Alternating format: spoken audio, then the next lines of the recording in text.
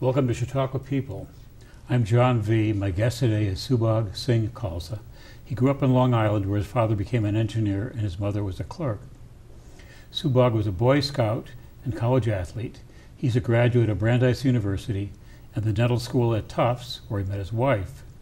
Subsequently, he practiced dentistry for 25 years and lived in Brighton, New York. Chautauquans will know him for his work in establishing and directing the Mystic Heart Meditation program. Subagh, welcome to the Chautauqua People table. Thank you. How did you become interested in meditation? Well, has to go back about 50 years. You're not that old. No, I was 2 years old at the time. I had gone through this phase of my life from birth until I was mid-20s, reared as a Roman Catholic, and then kind of fell away from that in college. Had a priest who scolded me for not doing everything I was supposed to do. And that was kind of the final straw, when he was scolding rather than understanding. And then I spent a few years looking for a way to feel my spirituality. And then, by happenstance, I met a spiritual teacher, a man who had come from India and was teaching what was called Kundalini Yoga. And I went to a class figuring, I'll get ready for my spiritual quest. And I got to this class, and it was amazing to me. And I went home and told my wife, you gotta do this with me. And we started going to classes. And within a few weeks, we had just taken the plunge where we really made some significant lifestyle changes and sort of cleaned up our act, which early 70s wasn't that clean. Mm-hmm. And I've been persistent and consistent with the practices of yoga and meditation and teaching those things ever since. Now, just what is meditation? I guess the sage would say, it is nothing. It's to be empty. It's to be so available to the experience of right now that the experience of right now becomes ever deeper. We're usually not available to that experience because we're reminiscing or remembering our past, or we're imagining and planning and or maybe dreading our future. So the one thing that we rarely are is just fully present. Now, I look at you and I see you're doing this interview and you're paying attention, but that's an unusual phenomenon. Mm-hmm. Lots of people don't know how to do that. Lots of people would be, thinking of what they're going to say next, or wishing they hadn't said that before, or wondering how much time has gone by, or all kinds of things, mm-hmm. positive and negative. Now, how does your body change during meditation? Well, my big body change has happened over the years. Mm-hmm. So I'm getting older, I'm feeling my age, I'm physically sore a lot of the time. And when I sit in my meditation, I'm not worried about that. I'm not concerning myself about it. It's just the sensations that happen in my body at that moment. It turns out that I can handle those sensations pretty well. What I can't handle so well is my thinking about them. What does this mean? What should I do? Who should I go see? All those kinds of things make me focus in on what might hurt. Mm-hmm. Just thinking of my own case where I've got aches and pains. When I'm meditating, my body relaxes because my mind isn't focused in on the bit that I like least Mm-hmm. You know, I'm more attentive to a million sensations. Just the air moving across my skin, or the pressure as I sit on my cushion, or the taste in my mouth, or a million sensations that have no name. It's just this right now. Now, you have a robust science background, certainly to get Yes. into dental school to go through that. Yeah. Does that interfere with meditation? Well, you know what interferes with meditation is, I don't mean this in a dismissive way, but the intellect interferes with meditation. It's all of that figuring out, calculating, planning. That's what interferes with meditation. I mean, I had a thorough background in science in both undergraduate school and dental school, and when I was working on a patient or with a patient, I had to be paying attention to what was going on in that relation. Mm-hmm. So I couldn't drift off into la-la land.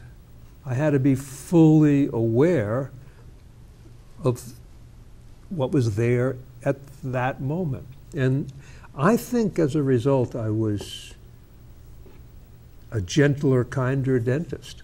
You know, I think that being sensitive to the full picture of that moment allowed me to do that uncomfortable work in a way that was more relaxing for the patient. So they understood you were sensitive to them and bigger issues than simply be a small dental problem. Yeah, and towards the end of my practice, the last 10 years of it, I specialized in sort of chronic pain problems that people were facing: head, neck, face, jaw. And my concern was always, how did they get in this situation right now?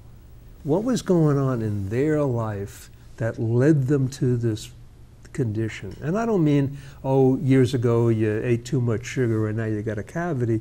I mean, why were they carrying tension in their shoulders or their jaw? Why were they hurting in this way? And I was able, when things went well, to help people to get rid of the acute problem, but then also start to look at the bigger picture of what their life was like. And what a very common thing was, I would treat women who were recent empty nesters. And a common thing was, I've spent my whole life supporting my family, you know, taking care of my husband. What about me? You know, and when that arose for them, the anxiety around that, the tension around that led to their physical pain. You know, so dealing with their life situation rather than mechanically trying to fix their pain was what was most successful. Really? So you got a certificate of counseling psychologist also. A lot of what we're doing would simply fit into that realm then. Oh yeah. I mean, there's this phenomenon of holistic medical care. What we refer to as the biopsychosocial model. There's the biology, what's going on in the physical body. There's the psychological element, what the mind is doing in relation to that. And there's the social element. What is the milieu in which this body and this mind is operating? And if the environment, the family, the job, the conditions of the life are pain-inducing, just taking care of the biology isn't going to solve the problem. Let me pick on this for just a minute. Please. When I understand, I teach psychology in a Baptist institution. Okay. And when that biopsychosocial model comes forward, I point out to our students that we have a divinity school 1 floor above us, and 3 floors above us we have Department of Religion.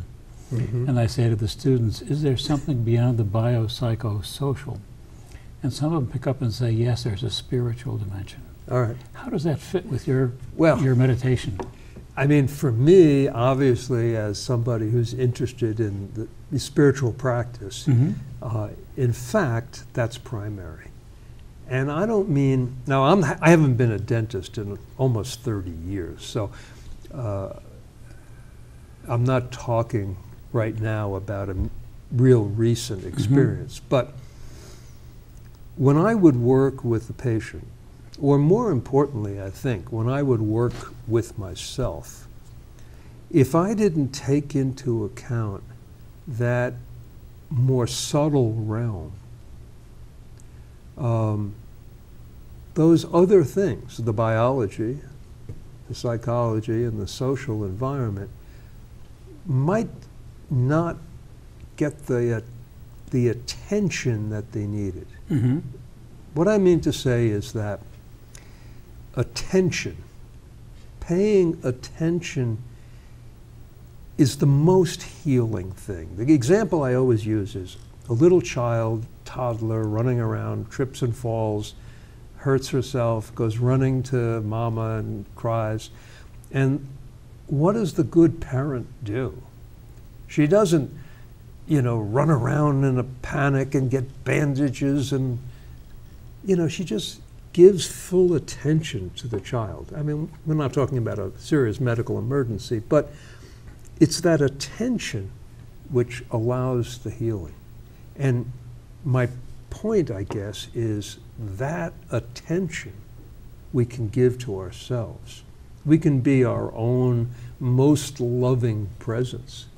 Yeah. Because normally what happens is there's a part of us, let's just say the painful part, the arthritic finger.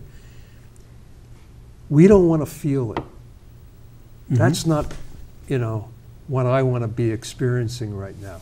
We try to separate ourselves, or we focus in all of our attention on that. And neither one works. Neither one gives release, what I would call healing. But what we could call loving attention, which is, I know your pain. I can feel what's there, but it's not all there is in the universe right now. That combination, not just as words, but as a practice, that's it's what kept me from burning out as a dentist.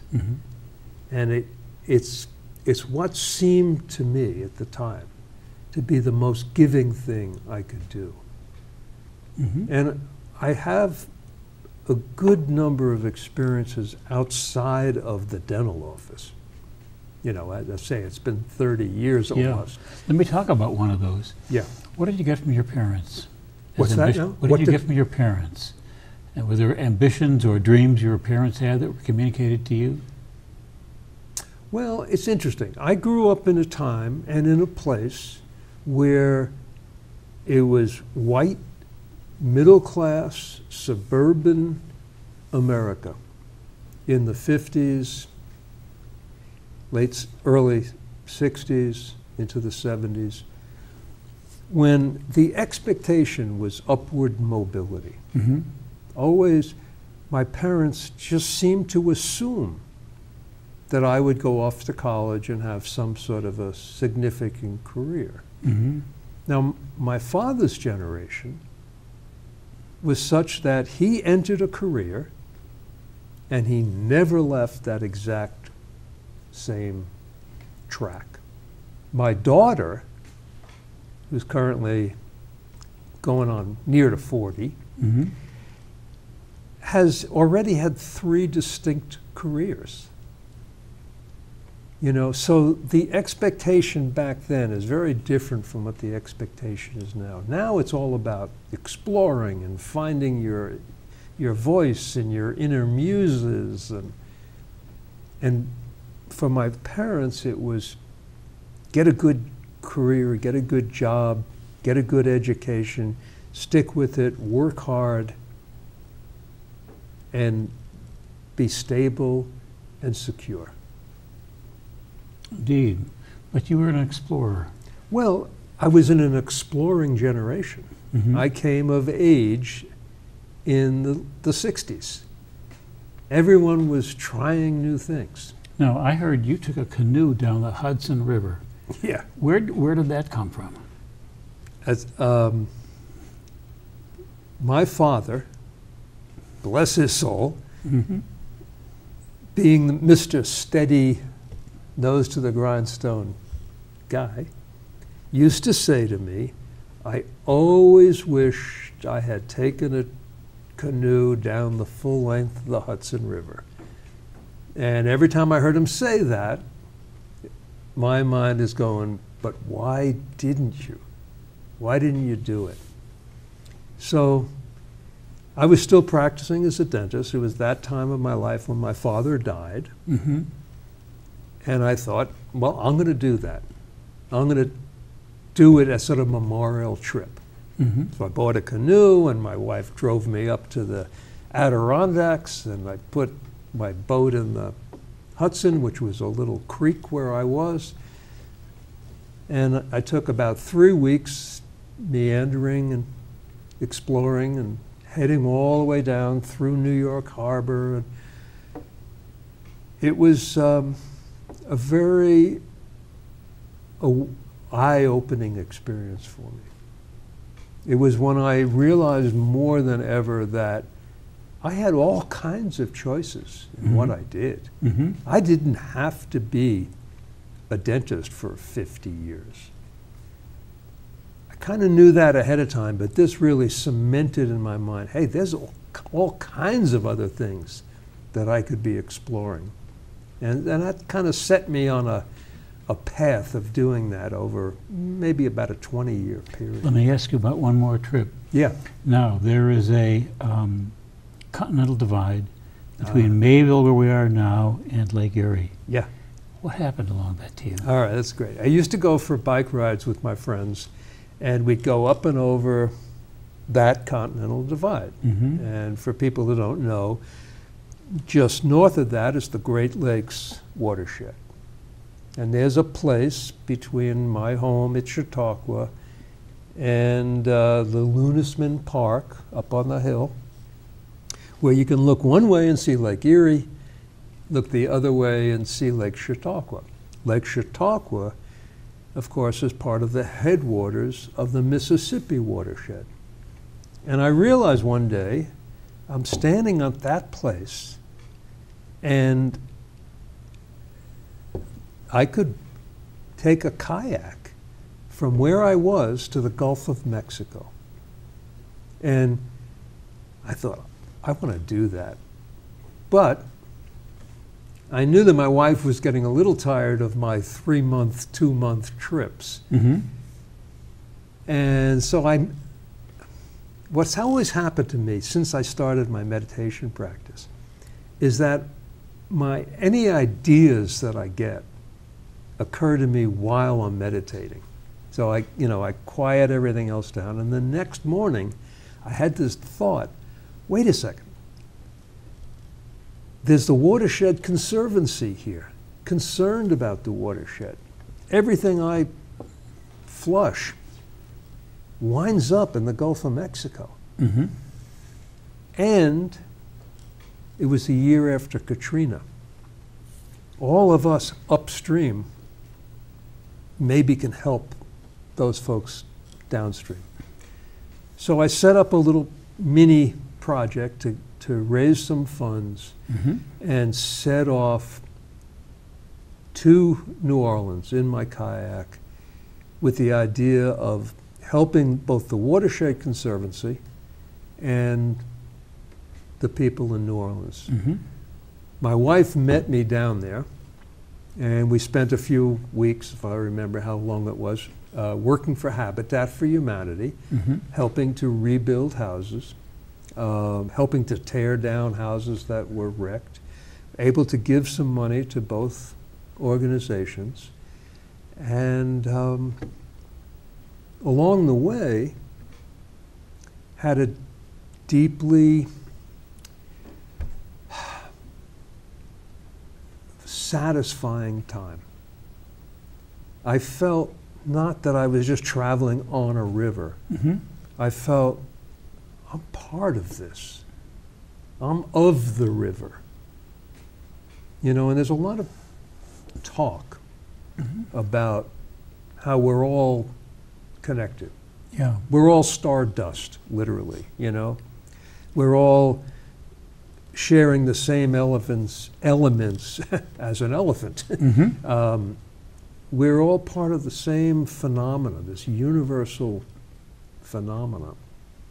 And in that particular trip, more than some of my others, I really felt I'm part of this ocean, this river, this beach, this forest, this planet. Mm-hmm. It was pretty profound. So would you recommend that experience to others? I would recommend that, the simplest thing I would say is I really recommend people getting outdoors. Mm-hmm. You know, I think we suffer from a nature deficit disorder that I think a lot of our young people have had no experience camping or just walking in the woods or helping on the farm or whatever. People in the suburbs, in the cities, even in a place like rural Chautauqua County. Young people often don't get outside in any kind of meaningful way. And there's something so fundamental in our connection to the natural world that I think something has to be lost when we cut that off. Yeah, I think I recognize a deficiency also in a lot of young people. Yeah. Let me change gears for just a minute. Sure. And tell me about Mystic Heart Meditation. Okay. How that was formed and some of the key players along the way. What it became. So, at Chautauqua, at the institution, some 22, 3 years ago, there was the announcement of the formation of what was then called the Abrahamic Program. Mm-hmm. And it was an attempt to bring together people of Christian, Jewish, and Islamic backgrounds for meaningful conversation, meaningful dialogue. They since renamed it to the Abrahamic Initiative, but essentially the same thing. When it was announced, I, as a Sikh, I literally asked the question in a public gathering, well, what about everyone else? And the man who was going out as a head of the Department of Religion, my good friend Ross McKenzie, Mm-hmm. who I had not at that time met, gave a perfectly nice answer in the public forum, but the next day he happened to have run into me. And he said, we got to talk. And we got together in his office, probably the very next day, and invented this program where we would bring together teachers of spiritual practices from a variety of world religions and wisdom traditions. So our first year we had myself, Ross, who was an Episcopal priest, a couple who happened to be in my home even as we're speaking, who are Sufis Mm-hmm. from New York, and another fellow who I happened to have run into at a college reunion, who was an abbot of a Zen center in New Haven, Connecticut. Wow. And we taught sequentially. We didn't teach together. But the idea of it was that you might come and sit with the Sufis, and the next week you might come and sit with the Episcopal priest, and you'd start to discover what was in common there, what was the heart of the mystical heart. Mm-hmm. And since then we've expanded, and our last normal year, 2019, we had as we have had for many years, a 9-week summer program. Mm-hmm. And we had 3 sessions a day, 5 days a week, plus another session on Sunday. So it added up, I think, to 144 meditation sessions each summer. Wow. And what would those sessions be like? Well, typically, and we've resumed in person now, but at a reduced schedule. Mm-hmm. Typically, the teacher will convene whoever's there, do some introduction if people need basic instruction, and then lead people in a meditation based on whatever their tradition is. So if someone is involved with what's called contemplative outreach, it's also called centering prayer, and it was put together by a Catholic priest. They'll lead in that style, which includes reading some scripture, meditating on a sacred word, basically very simple. If they're a Zen Buddhist teacher, they'll give some basic instruction in Zen practice, and then lead often a walking meditation and then a sitting meditation. And we each do our own thing. And then you would rotate through and have each of those experiences. Yes. What I'm aiming for next year is to bring some of these things together essentially at the same time. Mm-hmm. So that people can, let's just say in rapid succession, experience these different styles. And we want to do some of our program like that so that people who are looking to discover what works for them will have a better opportunity to experience various things. And the fact is that most of the people who come to Chautauqua come for 1 or 2 weeks. Mm-hmm. So if they happen to miss the Sufi teacher and they really wanted to be with that person, they'll have to not have that experience that year. So this should help us to talk to people where they're at. And try different approaches. Yeah. So the current plan then is to have the rotation through so that one would have item. Let me ask just two more questions, and I could go on for 2 hours here. How have your physical capabilities changed at this point in your life? What do you attribute to the meditative experience? Well, I would say that my physical condition at this point in my life has a lot to do with some of the punishment that I've subjected my body to. I was a wrestler and a lacrosse player in college, and I've done these trips. I took, real long bike trips, and I did a lot of backpacking with winter camping along the way, and, all kinds of things that have taken their toll. Mm-hmm. But in terms of meditation in relation to that, it's my relief. It's when I'm not suffering. Mm-hmm. That someone gave me a T-shirt once, and it says, "Pain is inevitable. Suffering is optional." Interesting. Yeah, and I think that suffering is what happens when we are in a situation and we really wish it were different.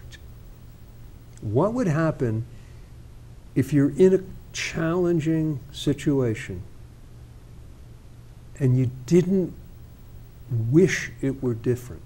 Now, that doesn't mean you don't take appropriate steps. If I break my arm, I'm going to go have it set. Yeah. But if I'm moaning about, oh, poor me, why did this ever happen? How can I possibly live with this? Then I'm creating suffering. Pain and suffering are 2 different things. And meditation never a way to avoid pain, but it's always a way to prevent suffering. We don't have to go in that direction. That's our choice. And it takes practice. It doesn't happen because you go to a meditation class one day or read a book. Mm-hmm. It happens because you practice over and over and over again. I've got one last question. Okay. An easy statement at the end. That is, if a young Chautauquan comes to you, 1 week Chautauquan, and expresses an interest in experiencing meditation, what would be your advice, your counsel? First of all, I'd say, well, come on and sit with us, you know. Mm-hmm. I'd also, when someone is clearly new, I try to at least appear to them to be open to having further conversation, maybe after the session. Mm-hmm. But I would also say that virtually everywhere in the country, there's somebody who's teaching something, you know, and just find something that feels comfortable to you and then stick with it. There's always the risk of digging a lot of shallow wells and never hitting water. Yeah. You know, so find something that appeals, but then what you're going to discover is there are days you really don't want to do it. And there are days when you feel so wonderful you don't think you need to do it. And I always just tell people, it doesn't matter. Make a decision. I'm going to do this much practice. And I often say, do it for 40 days. Because it takes about that long to create a habit. And if you commit yourself to 10 minutes or 2 hours of meditation for 40 days, by the end of that time, you'll understand, assuming you've had good instruction, you'll understand how it's going to be valuable to you. Mm-hmm. And so that fits. We are out of time. Wow, and went fast. Didn't it though? When I teach psychology, our textbook has a section on meditation where our focus is getting the kids into graduate school doing scientific stuff. That's one that normally is covered very quickly. But by getting to know you in our conversation, I realized I need to spend some more time with that, do some more careful reading. Give me a holler. Thank you so much for sharing, and I will give you a call. Thank you See very you now. much. Bye-bye. Been great.